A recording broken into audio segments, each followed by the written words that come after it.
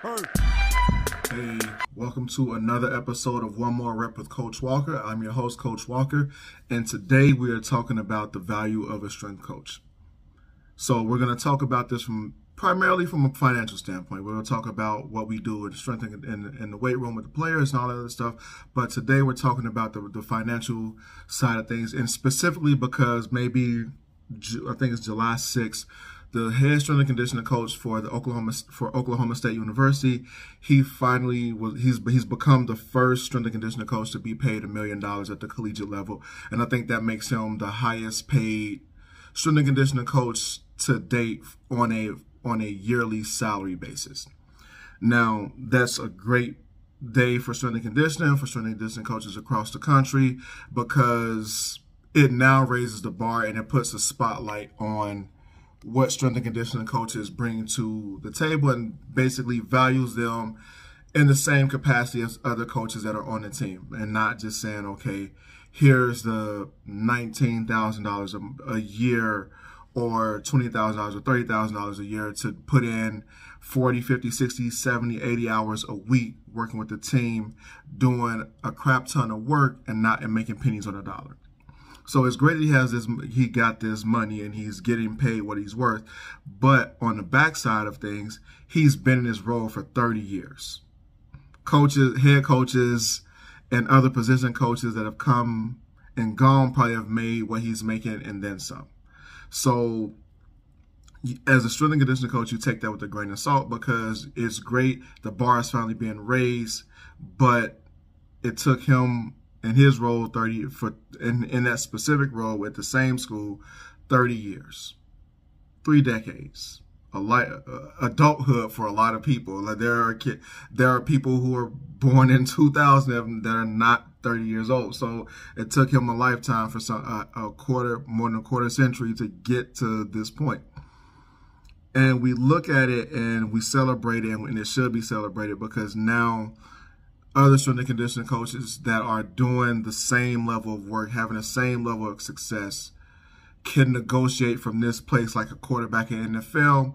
The highest paid guy now sets the bar. Now that's our point. That's our point of negotiating, our starting point for negotiation. But when you look across the board for strength and conditioning coaches, and when I got in the field 14 years ago now, a lot of this information was not just freely floating around, or maybe I was not looking in the right places. But when you get into the guiding principles or the philosophies that is hugely flawed, is you have to pay your dues. And what does paying your dues look like for this field? People have been brainwashed to think that paying your dues means working 50, 60 hours a week, coming in 5 a.m. workout, staying till 9 p.m. at night, not spending time with your family the way you should, missing birthdays, holidays, family events, and you're making $15,000 a year. Well, let's even give you a range. Let's say $10,000 to $30,000 a year. Because the jobs still posted in 2021, you can find jobs that want you to work a full 40-hour week minimum, and they want to pay you $15,000 to $25,000 a year. And on top of it, they want you to have 5 years of experience, a master's degree, and that experience should be at the D1 level, at the professional level. And you wonder, like, what are these people smoking? Because you are asking for credentials, and for high-level credentials for the work to be put in. And oh yeah, by the way, we're going to pay you peanuts. In what world does that make sense? And I'll tell you, the strength and conditioning world, because the coaches, the old school coaches, and some of the newer coaches, they buy into that mess. I'll be on forums and in Facebook groups and have these arguments or have these comments. And then the good thing about it is the newer coaches, or some of the coaches who are not stupid when it comes to compensation, they're not buying into this mentality of, oh, paying your dues means struggling to eat top ramen and crackers for dinner to get by, or you paying me $10,000 a year, and we're gonna give you room and board. That's not enough. I'm not, a lot of these coaches, they're not 19, 18, 19, 21 years old. They are 30 years old, 20, let's even go 25 to 35 years old, and they have a wife, a kid, kids maybe, and you say, okay, feed your family off of this, but also have a master's degree, also have 5 years experience, also have publications behind your name, or research behind your name. And it blows my mind that schools don't understand that we are as valuable as every other coach on the team, because we have more touch points with the players. We spend more time with the players because they have to come work out. Especially if you're D1, D2, workouts are almost mandatory, especially if you're a competitive program. Workouts are the foundation, because it keeps you healthy, it keeps you strong, it keeps you on the field.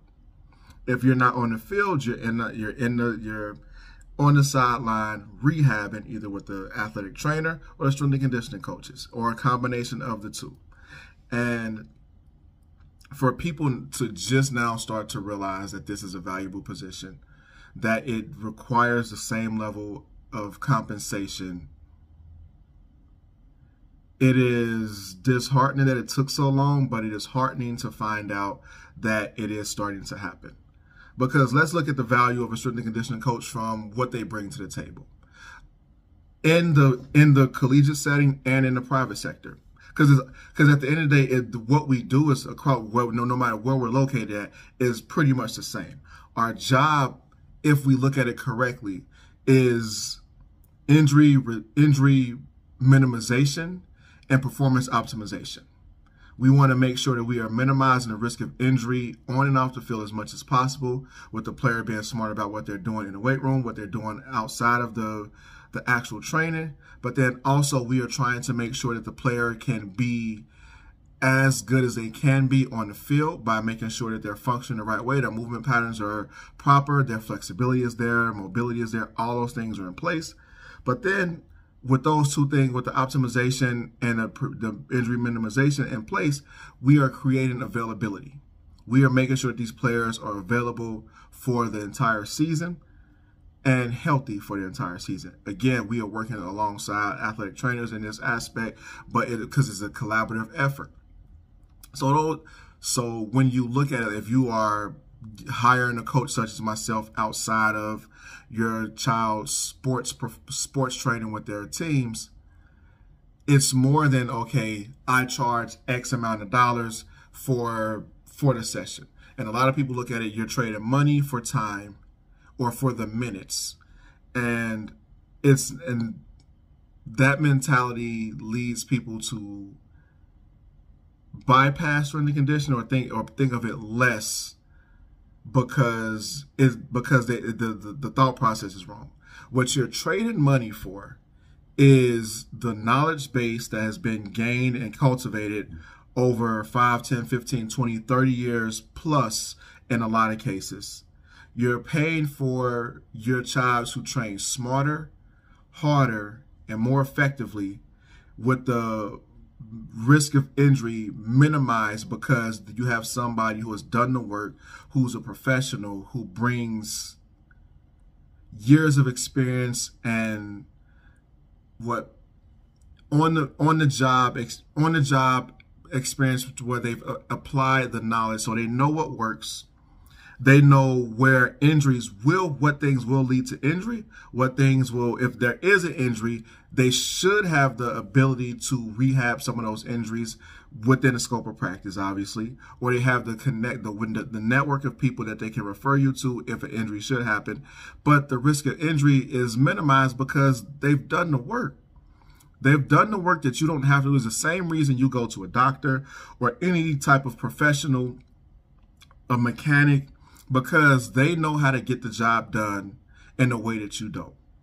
And if you go to this professional, this strength and conditioning professional, that's what you should expect.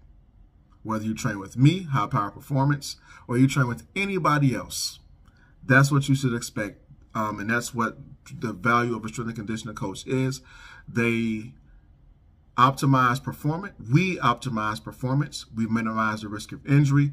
We increase the level of availability throughout an entire season. Whether the season is just 10 games, 15 games, your team is regularly in the playoffs.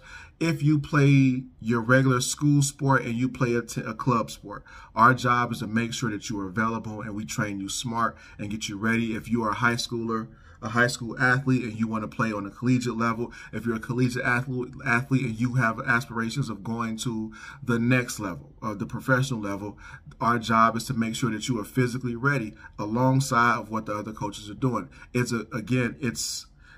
like the human body. It's nothing is independent of another part. It's everything is interdependent, and it goes the same for us. Like whenever I have my clients come in, specifically my athletes, I ask them, what are you doing outside this? If they're training with somebody else, specifically another strength and conditioning coach, or just for sport in general, what do your training sessions look like?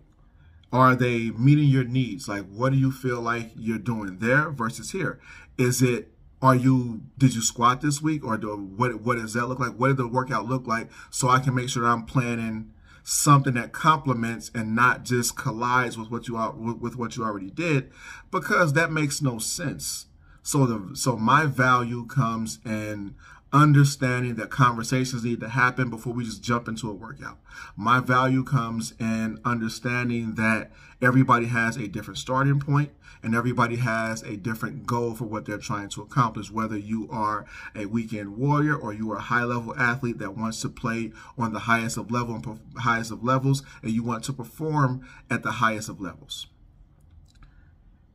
At the end of the day, what this coach has achieved is a huge accomplishment, but there's an article on trainingandconditioning.com, and they also have a magazine that they send out specific to this. And one of the tweets that's quoted in the article is, some D1 full-time strength coaches make $19,600 a year.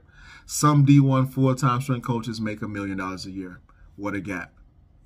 Let's close that gap.